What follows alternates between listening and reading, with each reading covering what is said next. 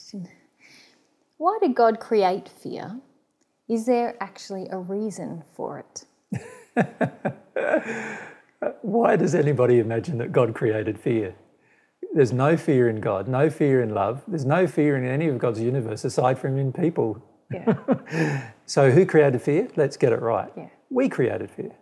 We created fear by having false beliefs that are emotionally placed inside of us through experiences that we then don't want to let go of. Mm-hmm. That's how we created fear. Mm-hmm. And we live by it.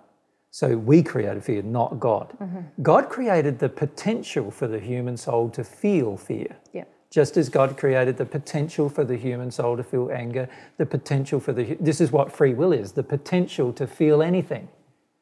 Right? So that's one aspect of free will. By giving us the gift of free will, God gave us this gift of being able to have any emotion we so choose.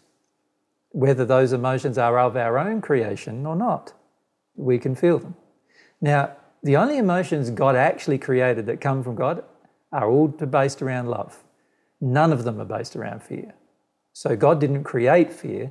God gave you the gift of free will, and then God gave you the gift of choosing what you wish to experience. And what we wish to experience is fear. Mm-hmm. We want to live in fear. That's the human condition. And unfortunately, we're willing to do that because we don't want to face the truth. We don't want to come to know what the truth is. The truth and fear, truth is the antidote, if you like, to fear.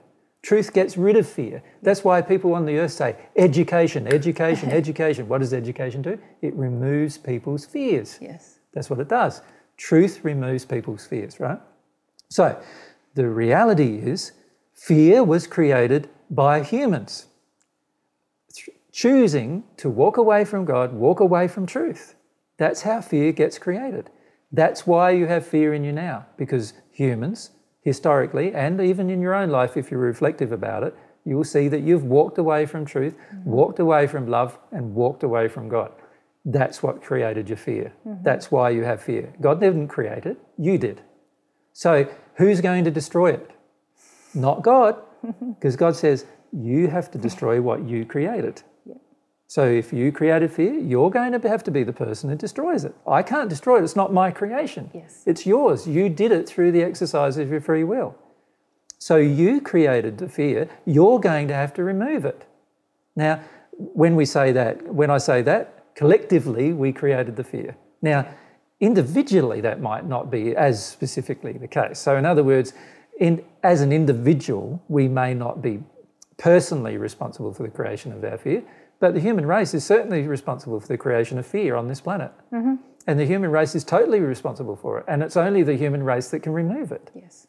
Through their actions, through their choices, through their will, through their desire to know the truth and to practice it and to live in harmony with love, fear will disappear. Mm-hmm.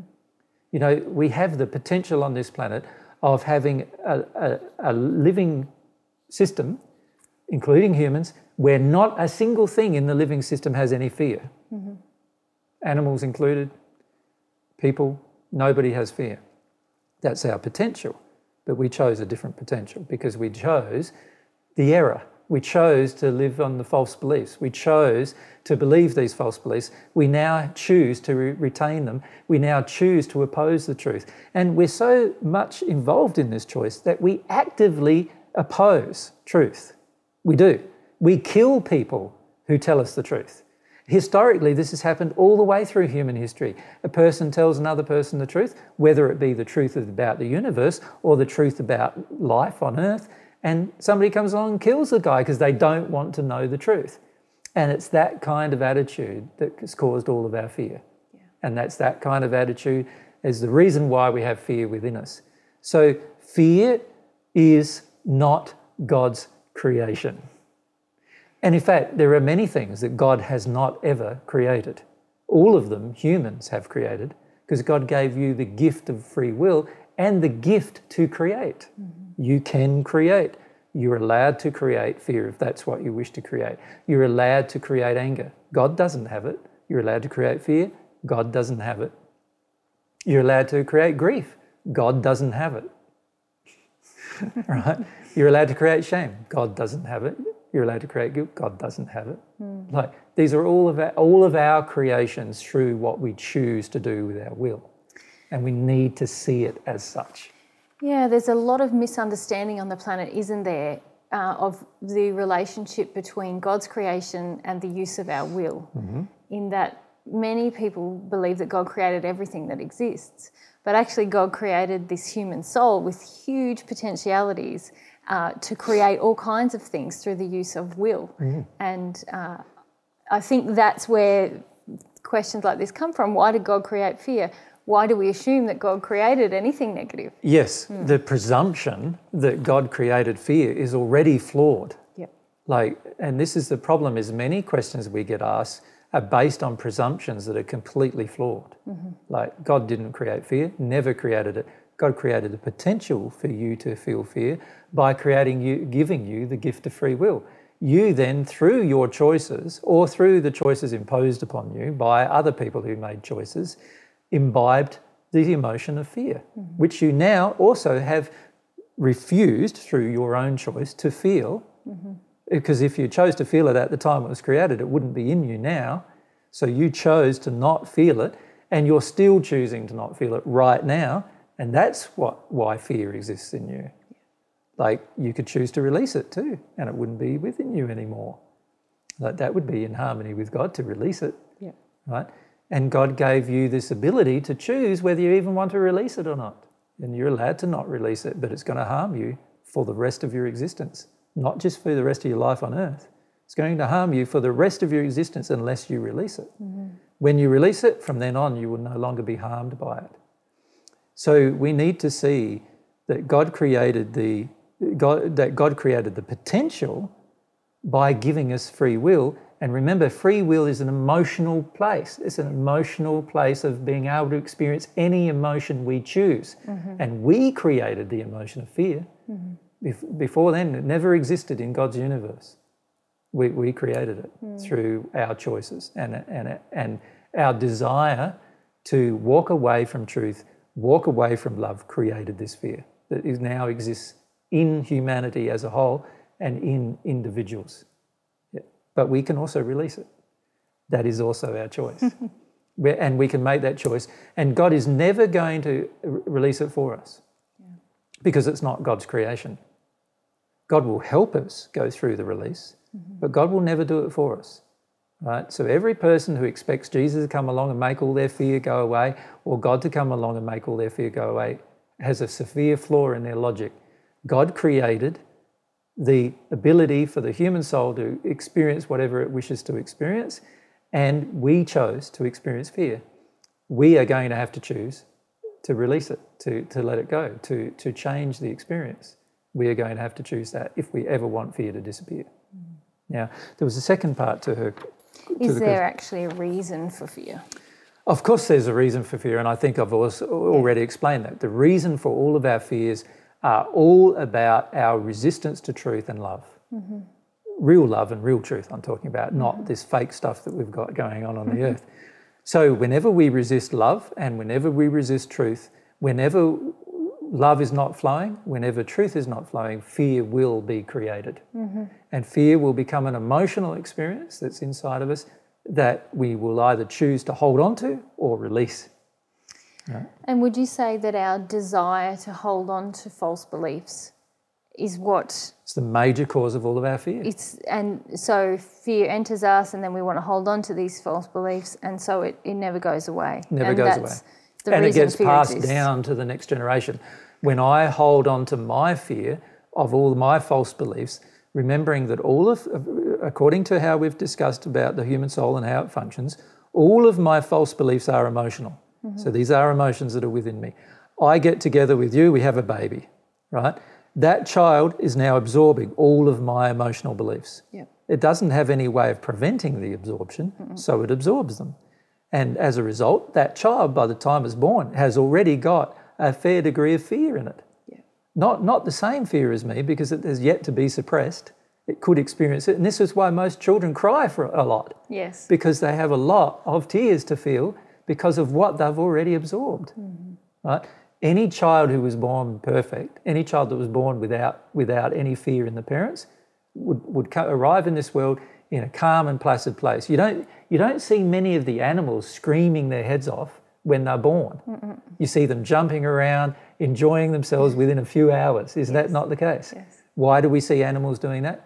Because the parents aren't passing down the fear. The fear comes from humanity.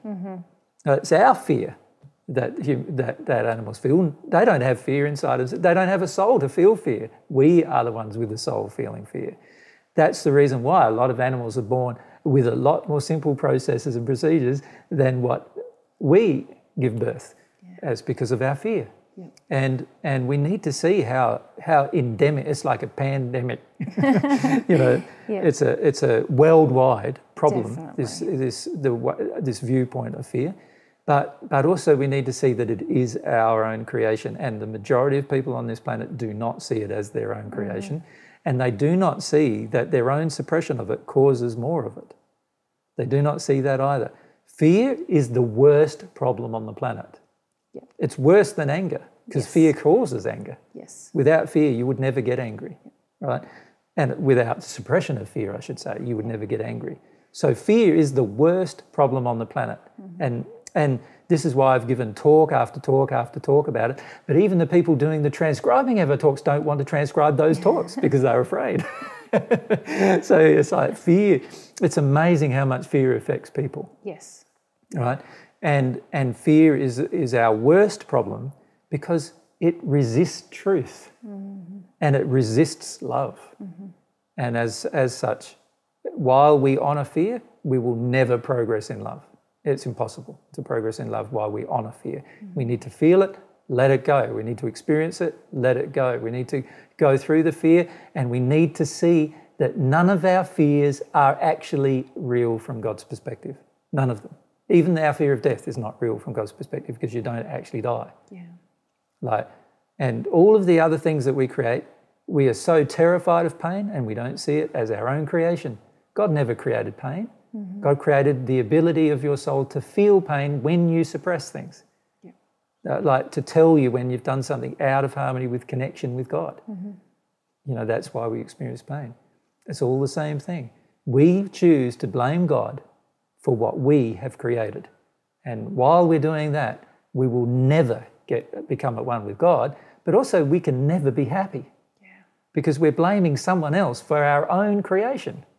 We need to take responsibility for our own creation and work our way through the actual results of our own creation and release from ourselves what's going on with our creation. So these kind of questions are interesting, I feel, because they blame God for things that God's never done. And it's so important for people to see that God never created anger, God never created fear, God never created violence. God didn't create these things, we created them. We created them because we live in fear. We create them because we're unwilling to feel our own pain. We want other people to share in our pain. We want other people to pay for our pain. That's why we created fear. And that's why, it's all these creations of our own that we're not taking responsibility for. We blame everything else other than ourselves, And we've got to start seeing who is the real cause. The real cause is our own choice to live out of harmony with love and truth. That's the cause. It's a great answer, thank you. I suppose that was a fairly long tirade. but I feel it's such an important subject. I often see God getting blamed for things that are going on the earth when God had nothing to do with them, And the only thing that God participated in most of them is giving us the gift of free will that we have then used badly. It's like somebody giving us the gift of a knife and we go around stabbing a whole heap of people and ourselves and then saying, well, it's real painful, this knife, right? Instead of using it for what it's created for, right? And so, which is, I feel, making some meals up for us and eating or enjoying some food or whatever. Now, we need to see the truth of it. And this is what we're doing with God. God gives us this wonderful gift that's very useful. Actually, free will is a very useful gift. If we weren't given it, we'd just be automations of God rather than the free will, the free beings that we are. So it's a necessary it's a necessary gift to give somebody if they're ever going to be completely free. And so God gives us this beautiful gift of freedom, and we go around and use it badly and then complain about the results. That's very, very stupid, really. We're very stupid. We need to start saying, no, the results are directly caused by our own choices. And we need to stop blaming God for things that are our own choice. And stop having this kind of fatalistic attitude towards our fear of like, oh, I'm a helpless party in this, you know. It's sort of like, what could possibly be the reason for this? Because it's got nothing to do with me. I know that many of us have had that feeling of and that's this, the implication I'm of a this victim question, of the isn't fear. it? Yeah. Like the implication of the question is there actually a reason for fear? Like, why would God create something so stupid as fear? That I feel so terrible about, and not really understanding that that's under my control. Yeah. And God's not stupid. No. God doesn't create fear. No. Why would God ever want to create fear? God created with you the potential for you to experience everything that you create. And when you deny truth and deny love, you're going to create fear. That's what you're going to do.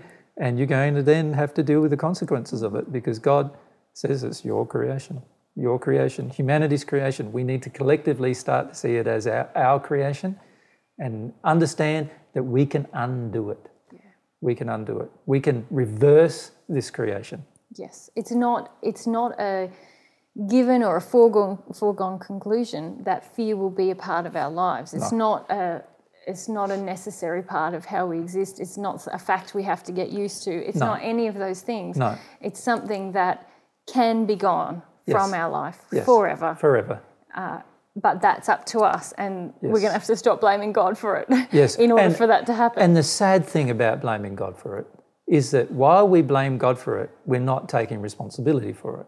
And when we don't take responsibility for something, it's impossible for us to actually fix it. And this is our problem, is while we're blaming God and while we blame everybody else and not looking inside of ourselves, we're really blaming everybody for what we have created. And we're blaming God in particular for what we have created. And God never created it. And while we blame God, we are not taking responsibility. Yeah. We have a huge issue with responsibility. Yeah. We are responsible for our own creations, and we are also responsible for destroying our own creations. That are out of harmony with love. That are out of harmony with love. So we need, if we're going to destroy fear, we are the people who need to do it. God's not going to do it for us. Yeah. God can help us, but God's not going to do it for us. We need to engage our will to do it. And that's the way it works. And so it should. Yes. If you think about it. Yeah. So it should. Yeah. We can't make choices in our lives only to have somebody else come and rescue us from our choices all the time and then be responsible beings. The only way we can be responsible beings is by making a choice and then dealing with the consequence, good or bad, of that choice. Yeah. That's the only way we can be responsible beings.